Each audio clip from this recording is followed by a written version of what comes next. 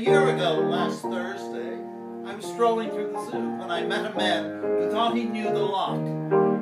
He was laying down the law about the habits of baboons and the number of quills a porcupine has got. So I asked him, "What's that creature there?" And he answered, "Why, that's an elk."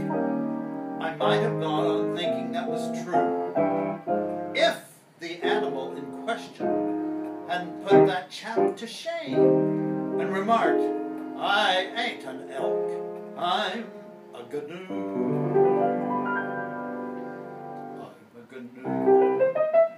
I'm a gnu. The nicest work of nature in the zoo. I'm a gnu. How do you do? You really ought to know wahoo's wahoo. I'm a gnu. Spelt G-N-U. I'm not a camel or a kangaroo.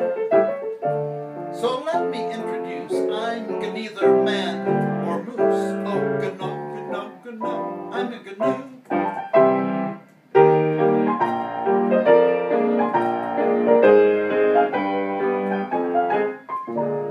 I had taken furnished lodgings down at Washington-on-Sea whence I traveled on to Ashton-under-Lyne.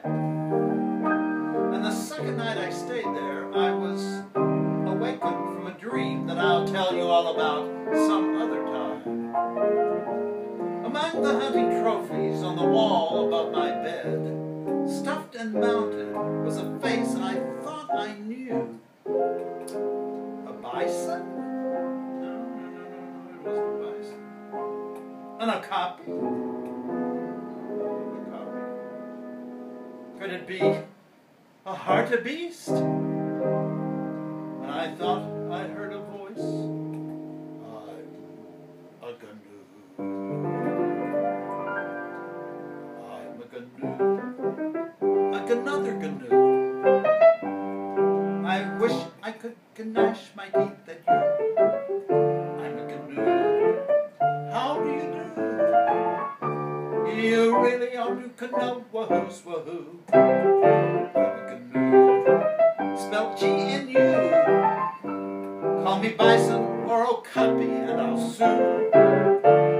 Nor am I in the least like that dreadful hartebeest.